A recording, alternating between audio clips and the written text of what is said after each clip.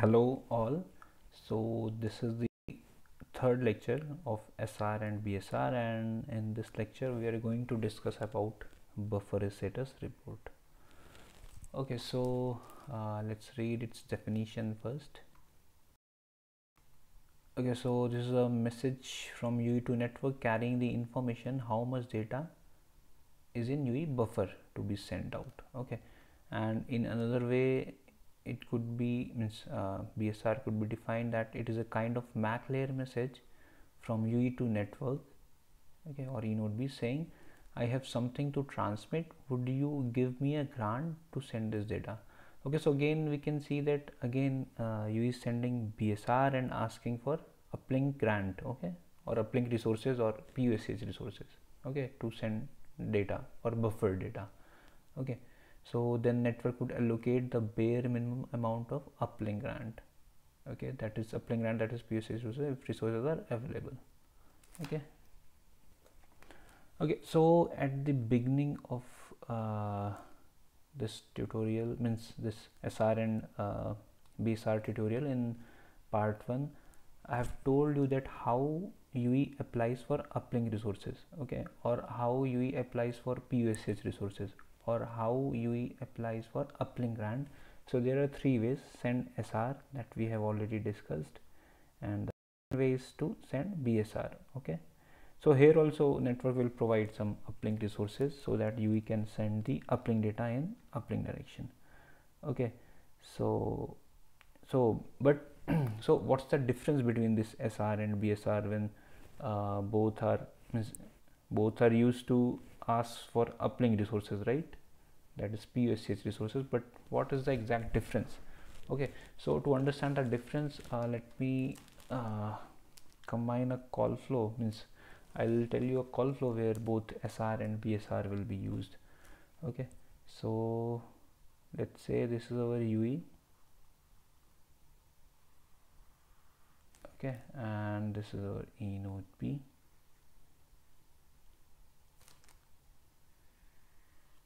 Okay, okay, so here also suppose PUSCH resources are not available, okay, with UE, okay, and buffer status report has been triggered. Means UE has to send the buffer status report, so where UE will inform the eNode B about this buffer data in uplink direction. Okay, so you want to convey this thing to eNode B. Okay, but how you will do this thing? Okay, and one thing you should remember that BSR is always sent on PUSCH. We cannot send it on PUCCH. Okay, but here as I told you, PSCH is not available. So what we will do? So first of all, on the basis of that configuration SR config index, right, that I have told you, means I have told you about this parameter in last lecture. Okay, this parameter is provided in during initial attach, that is in RRC connection setup message. Okay, so on the basis of this configuration, you will decide at what time or at what frequency resources I could send shielding requests. Okay, so you will select the PUCCH resource and it will send the shielding request. Okay, on PUCCH. Okay, format could be your, let's say it's format 1. Okay, so now what eNode B will do? We all know that eNode B will provide uplink grant or PUSCH resources, right? Okay, and with the help of PDCCH DCI format 0. This we all know. Okay, so in another way we can say eNode B has allocated PUSCH resources to UE. Okay, now on those PUSCH resources,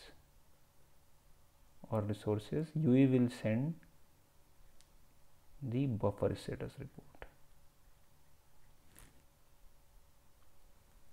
Okay, because we cannot send the buffer status report on PUCCH. Okay, so buffer status report has been sent. So you can say eNode UE is telling eNode B about UL buffer data. Means this is the amount of data that is available in my buffer. Please allocate me some PUSCH resources. So what eNode B will do? eNode B will again provide uplink grant or PUSCH resources with the help of PDCCH DCI format 0. Okay, so this time eNode B will allocate PUSCH resources on the basis of requirement, means how much, means on the basis of buffer data eNode B will decide how much PUSCH I should allocate to this UE.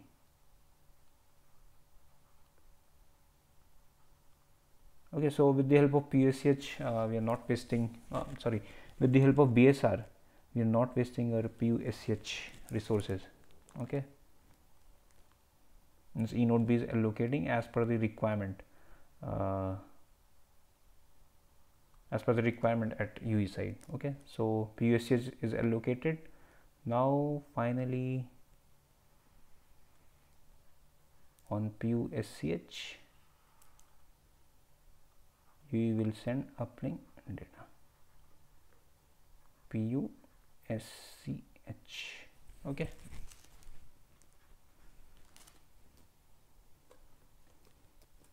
okay, so with the help of buffer status report, these are the advantages, means allocate UL resources or uplink grant only when UE has something to transmit.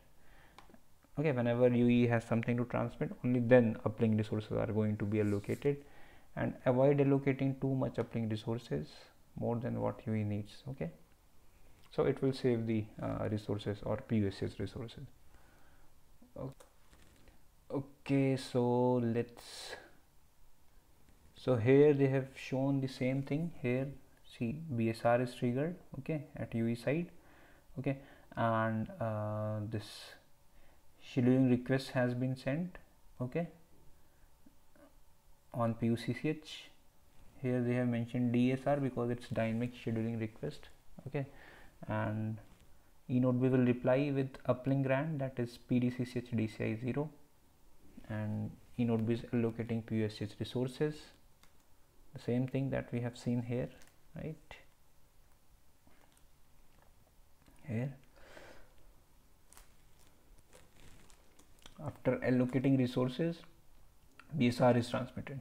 Okay, this BSR is transmitted. After BSR transmission, again PUSCH resources has been allocated. So again PUSCH resources allocated. After this, actual data transmission takes place. So UL data is transmitted. Okay, so this is how, means BSR is used in LTE. And in LTE there are two types of BSR, that is your long BSR and short BSR. Okay, so we'll not go in depth, but yeah, let's read it. So short BSR, you can inform the amount of data in UL buffer only for a specific LCG. Actually logical channels are there, right, in LTE, and these logical channels are grouped together, and there are total 4 types of LCG in LD. Okay, 0 to 3. Okay, so if buffer data is only for one LCG, let's say this is LCG 0, LCG 1, LCG 2, LCG 3. Okay, so if buffer data is meant only for one LCG group, let's say LCG 0, then this is a short BSR. Okay, and with long BSR, you can inform uplink buffer information for all LCG. Okay, if buffer data is for all the LCGs, okay, then it is called as long BSR. Okay, fine. So this is all about BSR, and I have mentioned third way also, means to get PUSCH resources. There is another way, that is random access procedure. I have already provided the detailed lecture of random access procedure. Okay, so kindly refer that tutorial. I will provide the link in description. Okay, and let me give you a quick review of this random access procedure.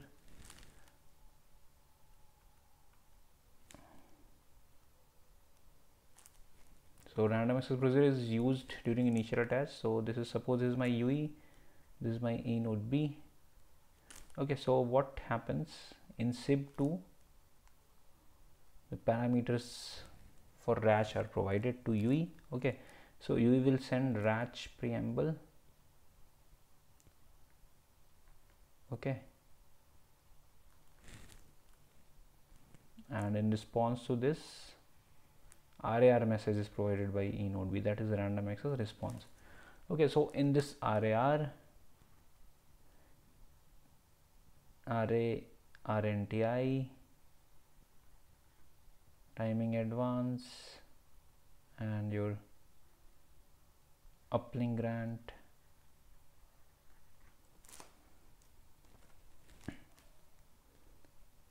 and T's temporary cell RNTI is provided to UE. Okay, so you can see that uplink grant is provided here. Uplink grant means PUSCH resources. Okay, so using that PUSCH resources, you will send RRC connection request. Correct, PUSCH. Okay, so we could see here that means in RACH also uplink grant is provided, means U is applying for PUSCH resources or uplink grant. Okay, let's compare. I want to compare one thing. So here they have compared the RACH procedure and scheduling request and buffer status report, everything is here. Okay, so as I told you, RACH preamble is sent, RAR is sent. So in RAR, that uplink grant will be there. Okay, so L2 L3 messages will be, means that is RC connection request will be there, contention resolution will be done in RC connection setup message. Okay, and after that uplink transmission will be started. Okay, so this is how UE is applying for PUSCH resources using RACH procedure. And here we could see UE is sending scheduling request first. So uplink grant is provided here. Uplink grant is nothing, that is PDCCH with DCI 0. Okay, and so uplink grant means E node B is allocating PUSCH resources to UE. So UE will send buffer status report on that PUSCH, telling E node B that this is the data, this is the amount of data that I have in my buffer. So on the basis of requirement, again E node B will provide uplink grant to UE, that is allocating PUSCH. Okay, and then UE will use those PUSCH to send uplink transmission.